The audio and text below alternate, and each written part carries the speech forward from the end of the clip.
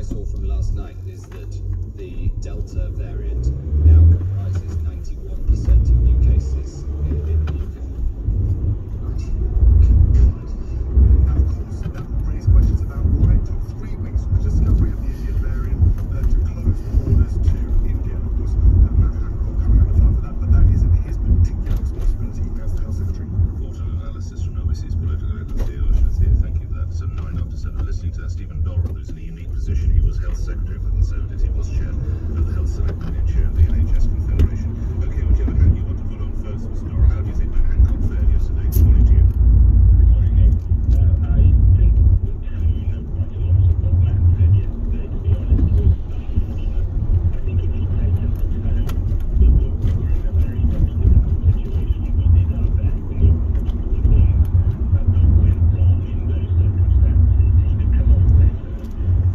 The line that there is no evidence that anyone died as a result of lack of PPE, I think there's ample evidence actually that there was lack of PPE at a local level, and that led to additional risk and undoubtedly to transmission of the disease. And I think that he sounded to me like somebody who'd been told by his lawyers that he couldn't admit to anything, and he should have told his lawyers he was going to tell the truth as he saw it. Yeah, that's interesting, Stephen. You and I have been speaking for a number of years. Why is it that it would appear sometimes it's almost hardwired into a politician that he or she can't actually say sorry? They try and find some weird word with words to disguise it.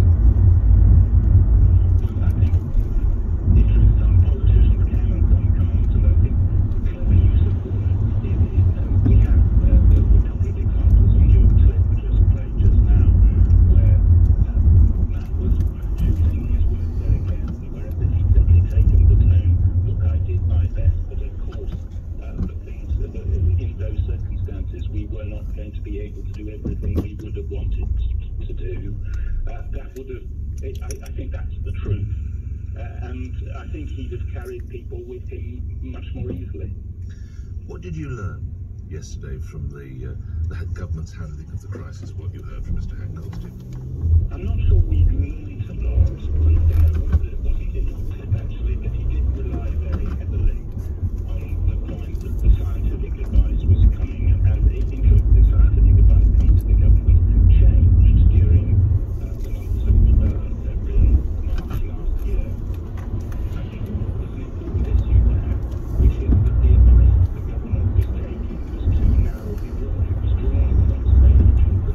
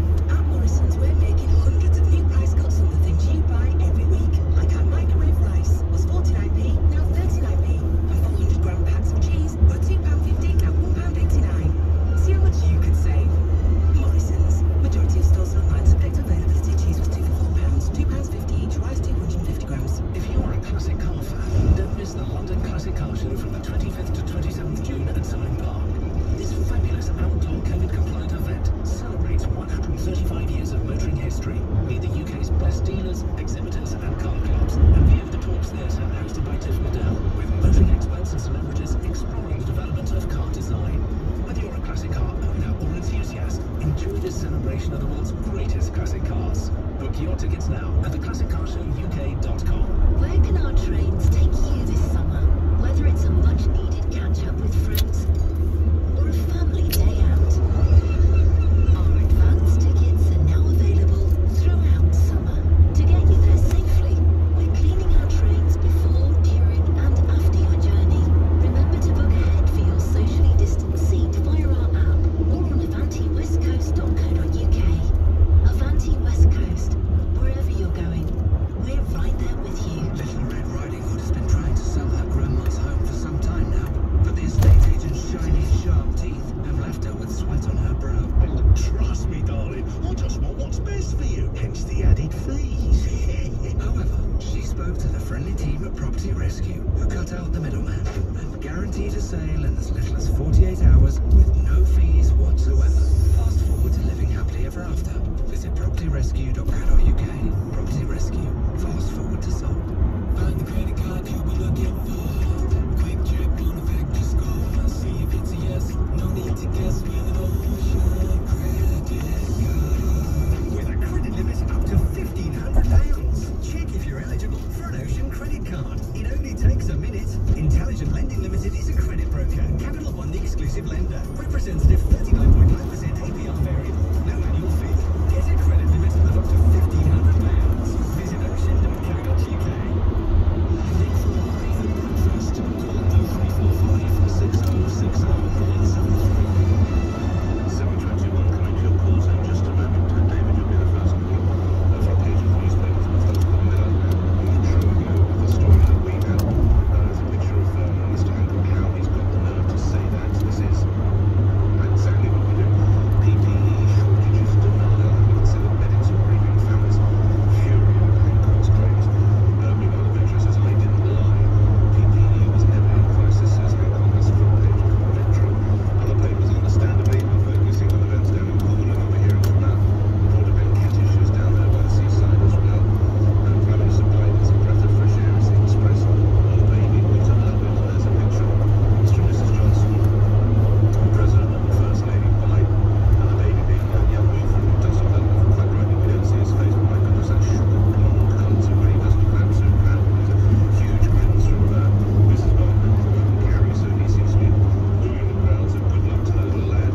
Then Times tells us the Prime Minister's pride, 4-week delay before end of cut. I think he could have read that on Monday. In all honesty, the Times could have read on Tuesday. So why you think you want to splash that on a Friday? There, look beyond me. There's that picture of little Wilfred on the front page of the Telegraph. They tell us that Theresa May is saying Britain is closed for business. This is the incomprehensible travel restrictions. She's probably right there. The Guardian won't have it, despite the fact that they're being widespread at court. They say there's a bit of standoff over Brexit down at G7, but everybody's smiling, so they needed to find a different picture to try and show that. The Financial Times looks at the G7, but they have the pledge to vaccinate the world. The Eye tells us that there's a Pfizer jab shortage, which hits the hopes of the 21st of June. Now that's new. Supplies are tight, it says here, over the next few weeks. We might put that to Vaccines Minister Nadim Zahawi, who's going to be with us in a little under half an hour's time.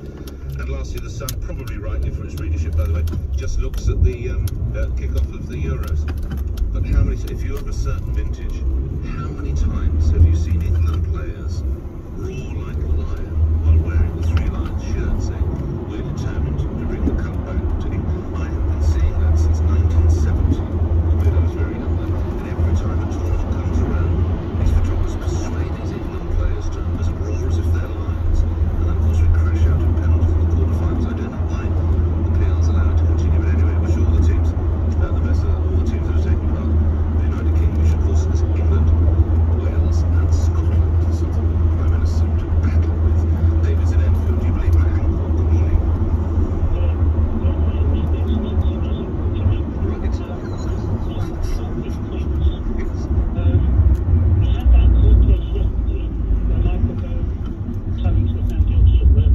Yes, I think that was a couple of days ago. Yep, absolutely. Yeah. Now, the setting up of the VIP lane to steer contracts to Tory donors and friends rather than go through the normal procurement process was justified on the basis by all of them that was a crisis of GP supplies and they had to do everything they could. Yes,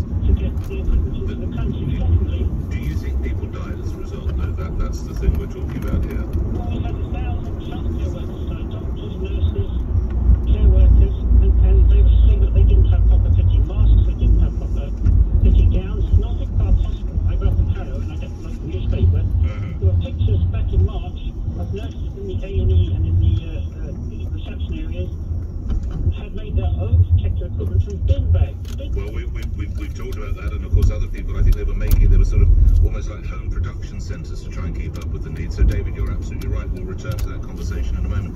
But we do need to go to the seaside where 7 world leaders will actually roll up their sleeves and start working today. But it's worth noting, I've got the menus. Newspapers are always obsessed with what they're going to eat.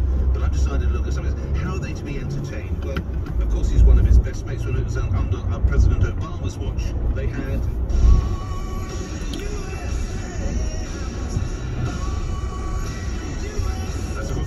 Springsteen, then to Germany, obviously on Angela Merkel's watch.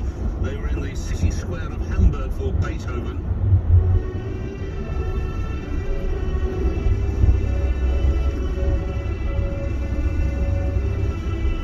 Well, here's a shot for Frau Merkel and Monsieur Macron. This is what's coming your way, Cornwall.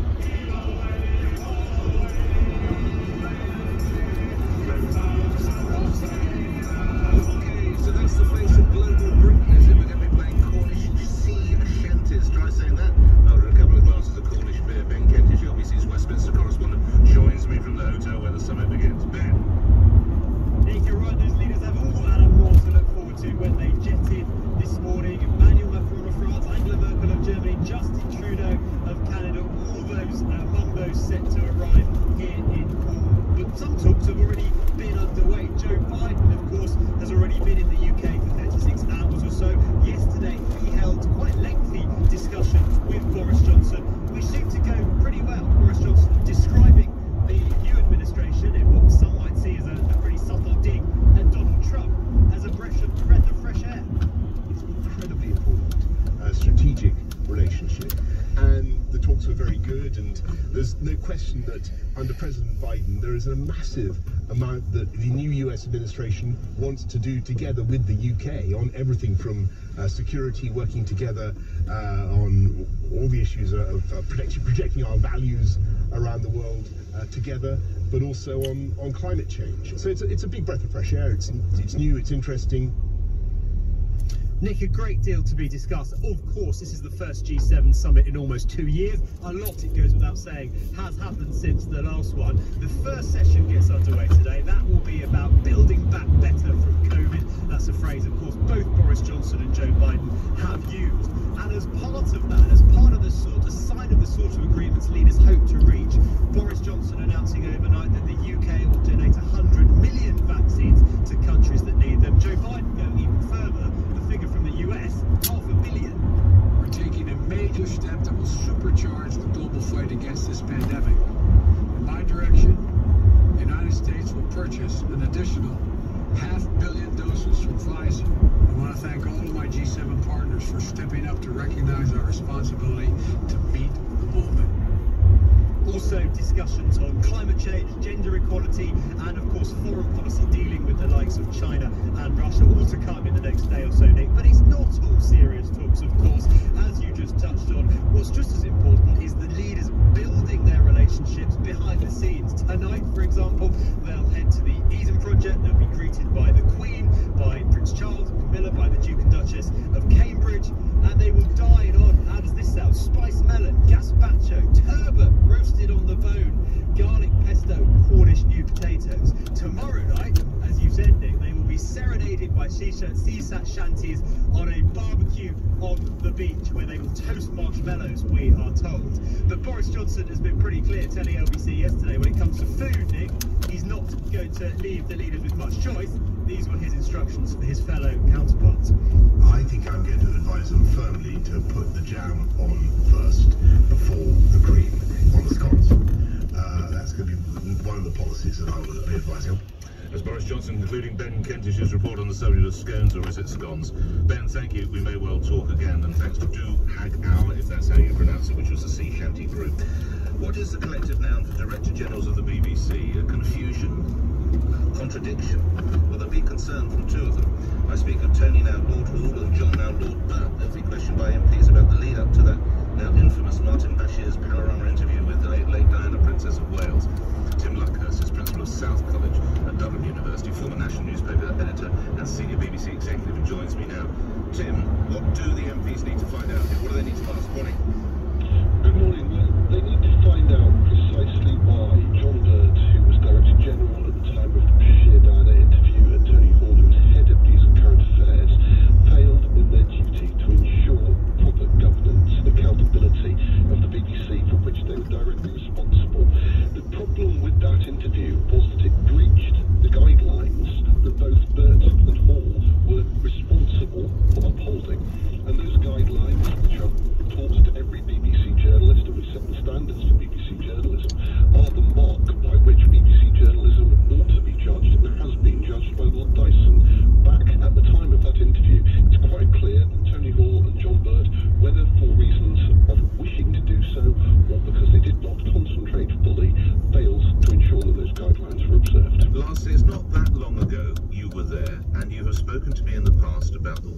done by executives and others to keep the BBC journalism to a certain standard.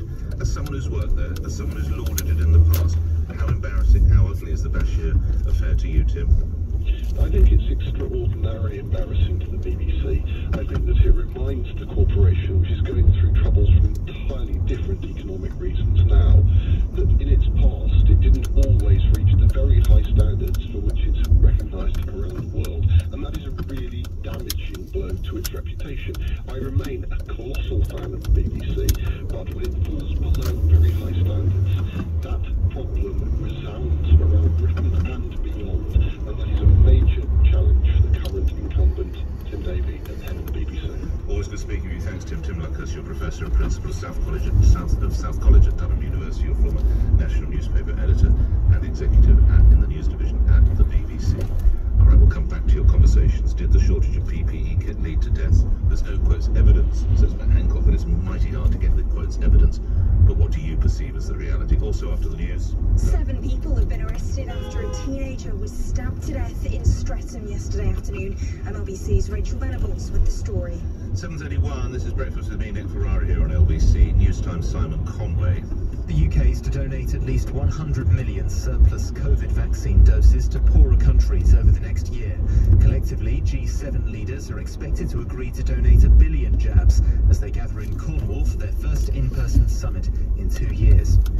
New figures show the UK's economy grew by 2.3% in April as coronavirus restrictions were eased. It's the fastest level of growth in GDP since July last year, but the economy still remains below pre-pandemic levels. Euro 2020 begins tonight after being pushed back by a year because of the pandemic. 15,000 fans will watch Italy take on Turkey in the first match at the Stadio Olimpico in Rome. The tournament's being played across 11 host cities, including London and Glasgow. And the weather cloudy for many to start, particularly in the west with some rain in places. Very warm with sunshine or brighter spells for eastern areas, a high of 25 degrees. Leading Britain's conversation at the weekend. Swarbrick on Sunday. Those decisions. Closing down. What, on lockdown? Protecting the NHS? Yeah. Natasha Devon. At the moment, transgender people's rights are being erased because they're rolling back the Equality Act. They're not saying the world should revolve around them. They just want to live their life. Majid Nawaz. I'm responsible for me. You're responsible for you. You can't make me responsible for you. That isn't freedom. Listen across the weekend live on Global Player. LBC. All adults without symptoms can now get free rapid COVID-19 testing kits. The test kits are really important. Even if you've had the vaccine, you should still be testing. Regular rapid testing helps us spot outbreaks more quickly, which reduces the risk of overwhelming hospitals and more lockdowns. Tests are easy to use and give results in less than 30 minutes. Order yours today at nhs.uk/get tested or call 119. A beautiful breakfast for a beautiful day, eh, Sergey? Bonjour, baby. Oh, it's the new guy next door. Morning! Beautiful day, no? Not anymore. Yes, stunning. I'm going to swim in my large pool. Oh, I think he's so much better than me. Well, according to this, we might just have better deals on our bills. Now, that'll show him. Pardon? Sir, have a nice swim. Don't pay more than next door with Neighborhood Bills Calculator. Calculator based on the average price for energy, home insurance, and the cheapest broadband in a postcode. Find the credit card you've been looking for. Quick check won't affect your score. See if it's a yes. No need to guess with an Ocean Credit.